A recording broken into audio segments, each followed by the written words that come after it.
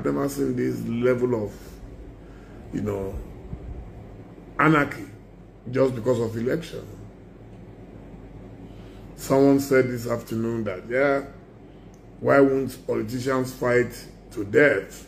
The amount of money available for them to share is just too humongous. So it's a matter of life and death for them to control our commonwealth. Very, very disheartening. Very, very, very, very disheartening. So where do we go from here? And they do it with so much impunity. I read somewhere a few days ago, there are going to be 40,000 policemen in one of the states, and that very state today virtually collapsed into the hands of hoodlums. Now lives have been lost, you know. If they gun him down, what do you want to happen? You said my friend refused to go home. It depends on the security report he got. So, Nigeria. Okay. What can we say?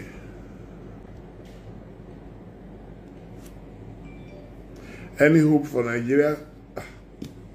I don't know. When I was younger, I used to hear about a wasted generation. I'm not sure if mine too has not been wasted already. Because a country that cannot organize just simple elections. The giant of Africa. So what do? And the people are so helpless. You can't run anywhere. You can't go to INEC. You can't go to the courts, the judiciary. And some people still think it's a joke. You see people on social media joking, laughing, as if it's a thing of pride for us that our country is collapsing before our very eyes, and we're not bothered. So it gets to a stage where all of us were, like they say, heavens will fall on everybody.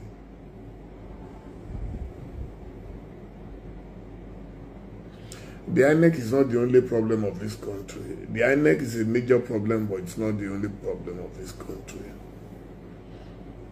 INEC is empowered and emboldened by those who set up INEC.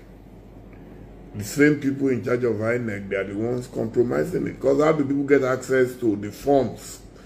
And they are able to fill the forms even before the election starts. How do they get access to it? These are supposed to be security-sensitive materials, you know. So, yeah, wasted generation. Oh, yeah. This set of politicians believe they are untouchable. They can use the police, the army, and all manner of security agencies to terrorize and harass their fellow citizens, and they will get away with it because they are in power, and we're all powerless, we're all hopeless.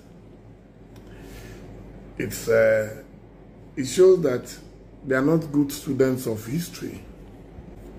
Yeah, I see a lot of our young guys nowadays. In our days, we used to worry a lot about our country. These days, everybody worries about himself. Let me sort myself out to get an appointment. We've been lamenting forever. I'm not ready to join the lamentation of Jeremiah.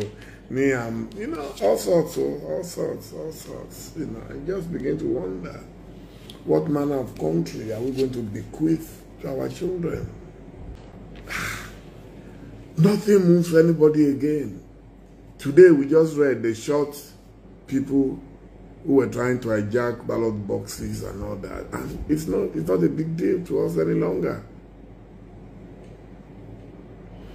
Of course, we knew Kogi was going to be a flashpoint when you have a man at the helm of affairs who doesn't just feel, yeah, the state belongs to me, and it's the same template. It's not just Kogi, it's the same template everywhere. Hijack the election and run with it. That's the new philosophy in Nigeria. Hello, Philain Mutoni, how are you? How is Kigali? You know, so that's the template. Just hijack. the election and run with it. Nothing will happen because you can't run to the court, you can't run to anywhere, you know. So that's the new template. My humble and modest contributions to nation building at very huge costs and risks. And some people will laugh at you, some people, you know, so. But I'm not bothered about that. I'm just bothered about my country. And whatever happens.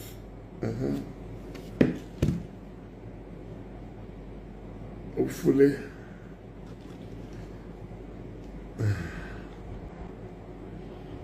The world is watching us, even if we don't care. They are watching us. And everybody will suffer for it. Everybody will pay for it, ultimately. You know. Everybody will ultimately pay for it.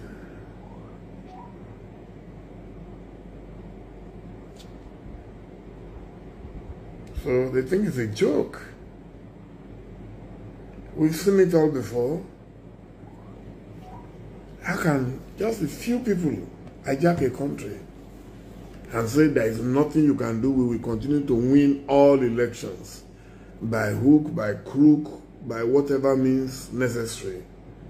And everybody is helpless.